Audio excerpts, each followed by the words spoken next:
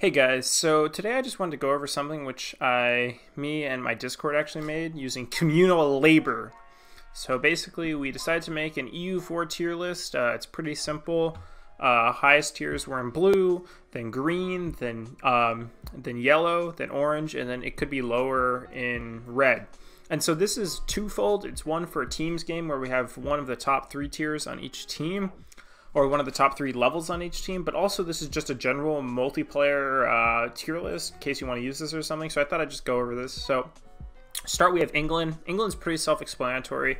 England's a very large nation with massive army, massive navy, large defensive power, and can easily just colonize and just be alone in an EU4 multiplayer game and just build a big navy and basically stop anyone from really destroying them. Of course, they have to fight France, and France is next on the list. This isn't in any particular order. France is very strong, has a massive vassal storm, great ideas. So France is definitely a very strong pick for multiplayer. Next, of course, is the Ottomans. The Ottomans themselves are insanely powerful. They have great ideas, and basically, if you don't have any people to the east of them, they can just expand like crazy. The Ottomans are just so strong early game, and they can really just conquer Persia so quickly. And of course, the next would be the Timurids. The Timurids themselves, I think, are very strong, but if you have a bad player on them, it could really screw them up because they have a lot of potential to fall apart. After the Timurids, we have Muscovy. Muscovy is, of course, large and secluded, similar to Britain, where it's in Russia. Russia, I mean, you have a lot of troops. They may not be the best, but if they play their cards right, it could turn out very strong for a Russia game, because Russia just has free range to expand basically into Siberia because they're the strongest nation there. Besides for if you have a Ming player. Ming, of course, is usually very rarely allowed in multiplayer, so in this case we just put it in the tier list because Ming itself is the strongest nation in the world and probably is the strongest nation in the world, just AI, for 200 years because it has 150, 200 force limit. It's crazy how strong Ming is. Next is Poland. Poland, of course, very early on gets Lithuania under PU. They have other vassals. They get Moldavia as a march. They're a very strong nation. With good ideas, they can get Hungary under their vassal swarm too. It's just, Poland is such a strong nation, of course, but the only problem is it's sandwiched, but depends who you have. Next is Austria. Austria can get Hungary, Bohemia under their PUs. They're the emperor of the HRE at the start, which gives them a bonus for future elections. They have great ideas to maintain this, and they just get a massive army at the beginning because of this, even if it's kind of hard for them to maintain. The next would be the Mamluks. The Mamluks are very strong too, and if they expand right and they defend properly, they can probably hold off an Ottoman player. They're, of course, in Egypt, so they're the strongest nation in North Africa by far, but of course there's threats looming of the Ottomans, maybe even Ethiopia, if a player's good enough. And the last one of the high blue tiers would be Castile. The reason why these other nations I'll explain in a minute, but for Castile itself, Castile is very strong, can easily colonize and expand a very powerful nation. And Spain separately gets PU over Aragon if there's no player on Aragon. If there's a player, of course, the Iberian wedding won't happen. Next, of course, in the green tier, which is high tier but not as high. And so for our teams game, we made a rule that blue tiers and world power cannot ally or cannot be in a team with blue tiers and regional powers because that's too strong. So now below the blue tier thing, we have Aragon. Aragon is a very powerful nation, but it's surrounded by stronger neighbors in Castile, at least just in base troops, because Aragon has Naples, in Iberia, and France. Aragon has a big navy, but being surrounded by these strong nations, and like past MPs I've played with my group, Aragon just got wrecked by France. Then we have Ashikaga. Ashikaga, of course, is very strong, and Japan's just a very strong start, but depending on who you have, it can be limited, and Ashikaga needs to unify, so at the start it's not nearly as strong for MP, especially if someone just intervenes very early on. Then we have Jaunpur. Jaunpur, of course, northern India, very powerful nation, starts off with a massive army, good ideas, can easily expand. And similarly for the next two, Bahmanis and Vijyanagar, they are both in India, both very powerful. If you have a lot of players in India, then it kind of complicates things because they're very strong, but they kind of will just have very early bloody wars because of all the jungle in India. Moving on to the yellow tier, this of course isn't the best list. We had disagreements about this because we had about 8-9 people working on this, so I moved some things and people moved some things back. We have Jianzhou. And Jianzhou itself is the strongest Manchu nation, can easily form Manchuria, and if you don't have a Ming player, they could abuse this to quickly form the Qing. This happened in one of our games where the Jianzhou player just abused abused breaking truces against the AI. And of course, for our NP, we don't allow breaking truces, at least for players. But abuse this, and Jianzhou can just very quickly expand and conquer China. Next is Venice. Venice is debatable. I think it honestly should be at the bottom tier. Debatable, could be lower, because Venice is a strong nation, but Venice itself lacks the strength of its neighbors, the Ottomans and Austria, for example. But at least its navy can hold off. It's strong and it has potential, but it depends on how you play it. In one of our games, Venice did very well. In the other game, Venice did horribly. So it really just depends. And the next is Delhi. I think Delhi is strong, but it has to do with early term crises with Sirhin. And it's just, Delhi just doesn't have as many men, just simply early on, as its other Indian counterparts. Next is Burgundy. Burgundy is strong, but similarly to people like Venice or Aragon, Burgundy does not start off with nearly enough men to take on France alone. So you need to make those allies, and with its vassals, if you play the Burgundian succession incorrectly, it can completely screw up a player, so you need to know how to play it. And for me, I played Burgundy in our last MP, and I died horribly. And that's because I just couldn't stand up to France. And I was allied with Aragon, but France was allied with Castile, and we just couldn't win. And finally is Denmark. Denmark, I wouldn't consider a world power if you have a Sweden or Norway player. But with no Sweden or Norway player, Denmark is definitely a world power, simply because even if it's the lowest tier, because Sweden and Norway give Denmark very early on especially a massive fighting potential. Now on to the next tier, which we called regional powers. I would also call this mid-tier. We have high tier, mid-tier, low tier, and then just kind of random nations. We have Sweden. Sweden is a very strong nation, but it depends on who's playing other nations, because if you have a player, Denmark, who doesn't want to let you be independent, or etc., it can really cause real problems. This is why we made the this is why we have rules about if you can play Sweden. If you have a Denmark player before you, we don't let a Sweden, or the Denmark player can choose if they want a Sweden or not, because it kind of screws the Denmark player. But anyway, Sweden's blue. These are all blue regional powers who can't ally blue world powers in our sort of team weird thing. But just in general, Sweden's strong, but not nearly as strong as nations like France, the Ottomans, Timurids, etc. Then we have Brandenburg, another nation that I think should almost be a world power. It's debatable. Brandenburg very early on is weak, though, but as time passes, if Brandenburg has the right allies, can expand properly, Brandenburg can easily become the strongest nation in the world, as Prussia or maybe even Germany. Then we have Bohemia, another nation that's very strong. Honestly, Bohemia is probably an equal strength to nations like Venice with a large army, but as I've said before, they're surrounded by strong enemies, Austria, Poland, even Brandenburg in cases, depending on who they ally. Next is Korkilnu. Korkilnu, also, of course, has great defensive terrain, is a very large nation, but as with other nations, they're sandwiched between the Ottomans, Mamluks, and the Timurids. So, I mean, not to mention Ajam, who's the next nation. Ajam itself is strong, but has similar problems. It's just not nearly as strong as a world power, but still is a good pick if you play your cards right. Then we have Holland. Holland, or the Netherlands, or why did I say the Netherlands? Just Holland. It's not the Netherlands yet. Holland is very strong, and similar to Portugal, who's next on the list, they share colonial capacity in the future. Early game, they are very weak. They have great naval power, especially late game, but early game, Holland is quite weak, and if you have a Burgundy player or other players around you, they may be able to stop you from forming the Netherlands. Portugal, of course, is strong, but if you have a rival/aggressive Castile early on, who may be allied to France, Portugal, there's no chance that Portugal can truly survive, at least on the mainland, and that severely hampers your progression and expansion.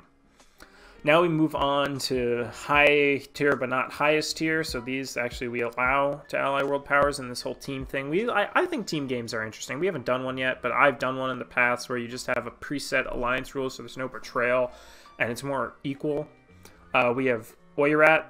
Oirat, of course, is a strong horde which starts off with Mongolia as its vassal. Oirat has good ideas, but as I mentioned earlier, if you have a player Ming, Oirat just doesn't stand up to Ming or even to Jianzhou. It's good, but it depends on who else you have around them. Now we have the Pope. The Pope is one of the stronger Italians. I mean, I would consider the Pope very strong, but the problem is the Pope doesn't have much expansion path. To the south, it has Naples, which is owned by Aragon, or maybe later Castile. To the north, there is some expansion, but Venice, Savoy are very strong early game, or Austria, and it's just hard for the Pope to really break out of this unless they get very lucky, or they get good allies and they kill the other Italians, or they colonize, which, I mean, is kind of hard as the Pope because you have to get around people like Portugal, Castile, England. Now we have Hungary. Hungary is good, but Hungary just cannot stand up to Austria, who can enforce a union, or to an Ottoman player who's just significantly stronger than a Hungarian player. Hungary is okay, but as I mentioned, it's just sandwiched like other nations between Austria, Poland, and the Ottomans, and Austria itself can just enforce a PU on a player through its focus tree, or the event, something like that. I haven't played Hungary in a while, or Austria. Now we have Orissa. I actually played Orissa. Orissa is interesting because it's one of the few nations, if you play a under 100 dev nation game, which is insanely strong. Orissa has a significant vassal swarm, but itself isn't that large of a nation. Has a massive early game army size for a nation of under 100 dev, including its vassals, except, unfortunately, it has very little manpower, and similar to other nations in India, it suffers from just massive attrition in player wars. So Orissa is okay, but if you have to fight another big player, if it is a player like Jaunpur or Bahmanis, you just won't stand up to it because you'll just die with significantly less manpower gain. Now we move on to Kilwa. I honestly think Kilwa should be a low world power because it's very isolated from the rest of the world. It has significant expansion / colonial power in South Africa, makes great income, and if it can conquer the gold mines by it, it's just insanely strong. So in Marlborough's recent MP game, Kilwa honestly was competing for naval hegemon, and just had a massive navy. I mean, of course, army isn't great for Kilwa, but Kilwa is a naval nation. I mean, it's literally just, it's a good naval nation. Now we move on to Savoy. Savoy, I think, is a very strong pick. Honestly, it could even be higher. They have a very large army. They have defensive mountains in case you have to fight France. As long as you have decent allies, you can honestly hold against France. They are one of the stronger nations in their part of Italy. Of course, Venice is around them, but they're stronger than Milan, Genoa, etc. They have vassals. Savoy is just a very strong pick. Now to Tunis. Tunis, of course, is in North Africa. Good navy, and Tunis is one of the nations in this game that can actually raid, similar to the other Barbary states, Tlemcen, I think. I honestly, I think that's it. Maybe there's one more, but Tunis, very strong naval nation. If you don't have a player Ottomans, usually it's very easy to ally the AI.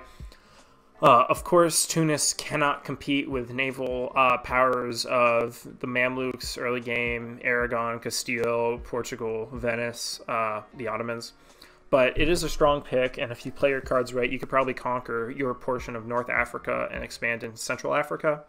On to the next nation, which I also think is a very strong pick for, of course, as a regional power, is the Teutonic Order. The Teutonic Order early on, it has strong ideas, is in a strong area. Of course, you have to deal with Poland and Lithuania, and that's the main problem with the Teutonic Order. And there is the Danzig event more recently. But if you get a player Livonia and you get a few of the other Germans to work together with you, you can easily defeat a Poland. Now into Malwa. Malwa, similar to Orissa, is a decent nation in India, but just does not stand up to the stronger nations in India. It has, I think, a few vassals, but it's just not in the same strength. Now we just kind of grouped everyone together. The other Manchus. The other Manchus can easily form Manchuria, but they have worse ideas and they're smaller than Jianzhou. So it's just harder and slower. I mean, and which means that other players, like if you have a Japan player or an Oirat player, have time to catch up and maybe even challenge a Manchu. Onto Mali now. Mali, similar to other nations like Kilwa, is pretty secluded, so early game you have many expansion paths, of course, unless you have a Songhai. Mali is the strongest nation in Central Africa. Songhai itself is very strong, but Mali starts off with gold mines and a few weak small neighbors which can expand to quickly. Now we just put Indonesian countries in regional powers, which I agree to. This is like I mean, it depends, because certain nations can easily expand, but Brunei or Malacca themselves are decently strong if you let them expand too much out of control. But if you have multiple players in Indonesia, it's much harder for nations like Brunei or Malacca to expand so quickly. If you only have one player in, of course, they will be able to conquer all of Indonesia. Next on to the Great Horde. I honestly disagree with this pick, but this is where we ended up placing it in green or high tier regional power. The Great Horde, of course, has a very decently sized army, but has to match up with the other hordes in the area who are around the same size. So this just should be general for most of the hordes in the area. And Russia's a looming threat. Onto Ethiopia. Ethiopia, I think, is a high tier regional power. It's definitely not stronger than the Mamluks or Ottomans, but it possesses a decent size, decent vassals, and can easily beat most of its neighbors to the south and expand, not to mention it has Coptic ideas, and Coptic ideas are pretty fun. So, or you could form Jewish, because it does have the only Jewish province with Semyon. Now this is, we have Timurid princes. This is kind of varied because certain Timurid princes are much stronger than others. So Transoxiana, I think that's how you pronounce it, is of course very strong, while a nation like Khorasan is much weaker. But this is why we put it varied. We were just got lazy. Now we have Florence, and Florence of course starts off with a very strong military leader. And so in multiplayer, if you focus military points, get a military advisor of Florence who can be the first to tech 4, which is crucial because of the morale boost. So Florence very early on, if you ever seen, once they did a YouTuber / big game event, I think it was like 100 people in this castle in Poland, and Flurry Worry just popped off as Florence. It was crazy. He just beat so many other nations. So it just proves that if you play your cards right, you can get that tech first, and you can just control central Italy with Florence and stop you from beating you up. Next we have Milan. Milan honestly could be even weaker. Milan's an okay nation, but it just doesn't stand up to the strength of its mid-tier neighbors of Savoy or its stronger neighbor of Venice. Milan is good. It just doesn't stand up in Italy. Then we have Morocco. Morocco, of course, starts off with a decent-sized army, vassals, and has an easy expansion path just through a little bit of colonization into Central Africa. Morocco is a strong nation, and it has a decent navy. It just doesn't stand up to its northern neighbors, and that's kind of a trend here of strength. Now we have, for mid-tier Italians, Genoa.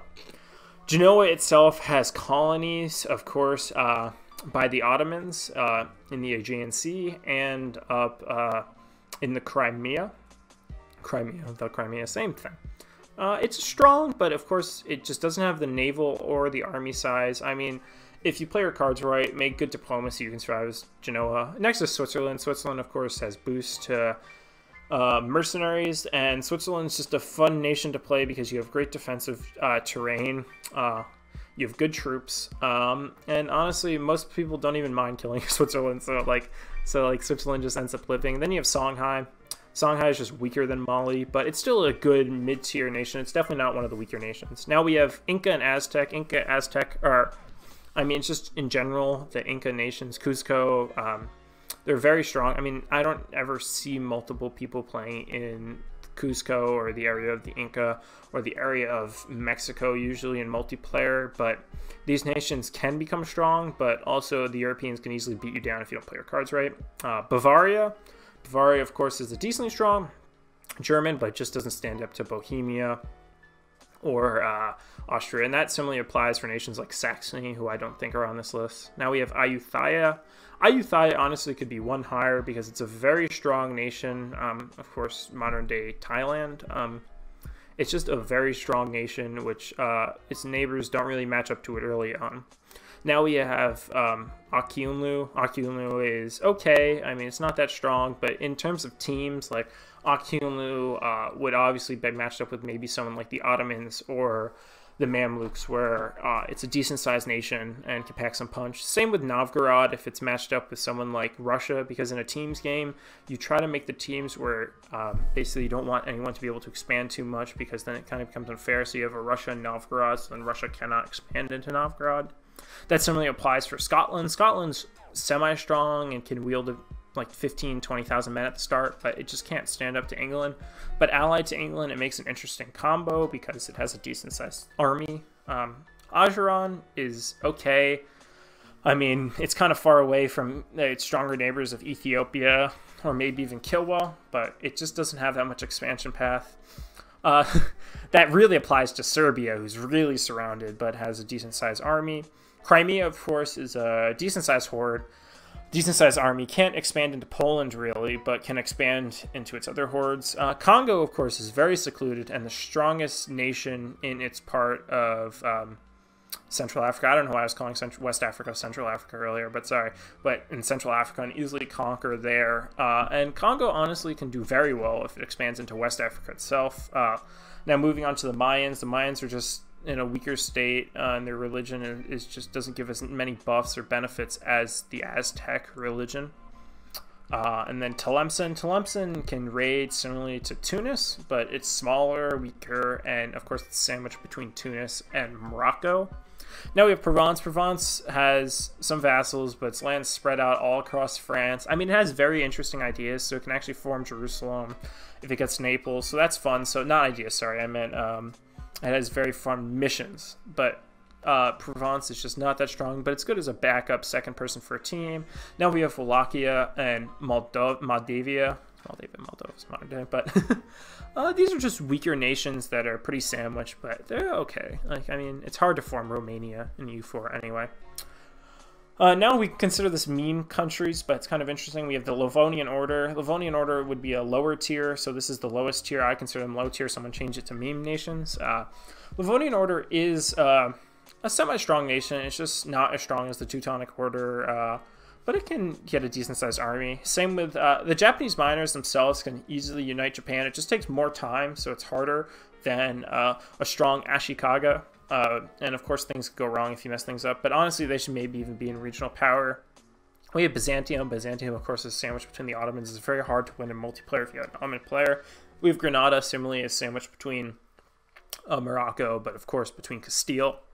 A mid-sized, smaller horde. We consider this like a Nogai, even a Mongolia. These are just weaker nations. They're not that strong, but they can still do some things. That's why in their lower tier. Of course, you have all the Irish miners. It's just England is so strong. Ulm, which I think Ulm will carry the meme lower tier nations. Ulm is just an OPM, and this applies for all the HRE OPMs. I mean, honestly, obviously the strongest one would be Lubeck. Lubeck should be more of a regional power, but besides for that, low tier the HRE OPMs, especially when you lose the free city benefits, just are weak. Albania, I mean, has a great general, but itself is small. Epirus is just tiny. Indian miners are small. Brittany is an okay nation, but it would be like a third cog in a team system. The Knights are the European nation, besides for the pirates that can raid. Pirates spawn. There's like some weird pirate spawning events. I don't even know. The Knights are okay. They're just not strong enough to really defend themselves. Yemen, the Yemeni lands are okay. I mean, they're a little bit secluded, but it's not the greatest nation. It has good ideas for income. Riga, of course, is an OPM. Ryazan is just too small. This similarly applies for the Balkan miners, the newly added Herzegovina, or other nations outside the Balkans, such as Trebizond or Kandar. Afghanistan is, I don't even know why that's there. That's just a minor for a Timurid prince. Theodoro is an OPM, but they're kind of secluded. And then we just put Arabian minor, West African minor, and East African minor, these smaller nations. We actually put Riga twice. That's funny. Ryukyu is an OPM off. Now this is the lowest tier. Ryukyu is an OPM off Japan. We have the Siberian miners, of course, are very weak. Cyprus is very weak. Croatia is under Hungary. In a PU, it's kind of hard to get out, especially since Hungary usually allies Austria. Ragusa, and then just kind of going down for all the OPN's small nations. So the only thing is that this tier list missed, which either got deleted or messed up, were Saxony or a few other German states that would be regional / lower tier. Of course, Saxony would be like a very low tier regional power. And it pretty much covers most of the world. Yeah, of course, there's nations like Vietnam or modern-day Laos, which are okay nations, or nations like Bengal. I would consider Bengal a regional power. It's strong, but not as strong as other Indians, but it's it's in a very good spot for expansion, but those nations aren't as strong.